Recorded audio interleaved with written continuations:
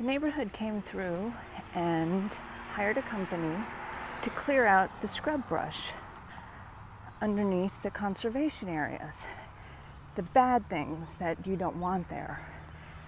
And a lot of the neighbors aren't happy because in some areas you can really see a lot of clearing took place.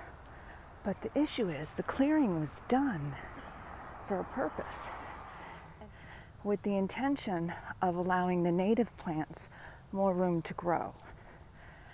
Plus, it limits safe havens for alligators and snakes that you don't really want. Overall, it's an extremely positive thing. It just happened though, so right now it's very unattractive.